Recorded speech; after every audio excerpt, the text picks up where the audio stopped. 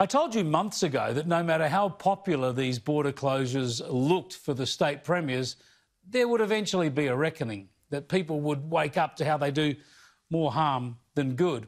And there are clear signs that this is happening as people voice their opposition to border closures and to the draconian and unnecessary lockdown and curfew that's been imposed on Melbourne. The Victorian opposition is even backing a court challenge now against the curfew, arguing it has no legal basis. There's also growing concern about more than 20,000 Australians stranded overseas. We showed you last night how Labor leader Anthony Albanese reckons the federal government ought to use its planes to fly people back.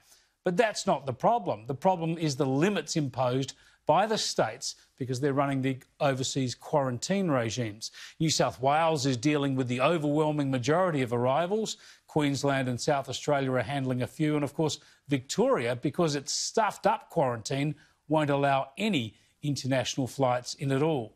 That Victorian quarantine bungle really is the gift that keeps giving. The federal government is now asking the states to lift their quotas and let more people return, and it looks like they'll cooperate.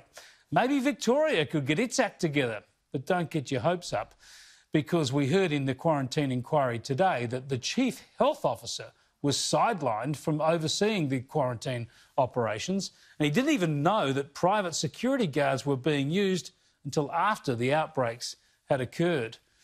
Still, up in Queensland, Premier Annastacia Palaszczuk is suddenly sounding all conciliatory and compassionate, saying her state will look at taking more people from overseas. I think it's imperative that we get back to Australia as many Australians as we possibly can. I would be more than happy to look at taking more Australians here where we have the capacity to do so, because I don't want families to be separated. Wow. Could this be the same Premier that people have been calling heartless? Could this be the same Premier who said Queensland hospitals were for Queenslanders and people from New South Wales should stick to their own hospitals? Could it be the same Premier who earlier this week was saying this? Now, if it means I have to lose the election, I will risk all that if it means keeping Queenslanders safe. Well, what could have changed her mind? Why would the Premier suddenly sound more reasonable? I wonder if it could be anything to do with this, the market research or opinion polling that the Queensland Labor government has undertaken at taxpayers' expense, more than $500,000 worth of it, $500,000 worth of taxpayer-funded opinion polls. What a shocking misuse of taxpayers' money. But what does it tell us about the Premier's rationale? She keeps saying she acts only on medical advice, but now it looks like she also acts on the advice of taxpayer-funded pollsters. When people were in lockdown, we asked people how they were feeling. And because some people were going through a really tough time, we put more money into domestic and family violence services, and we also put more money into mental health. We also asked people, for example, about how they would feel about signing into restaurants. I mean, something they have never had to do before. But this sentiment is done across Australia, it's done by every state, and it's done by the federal government as well. Seriously?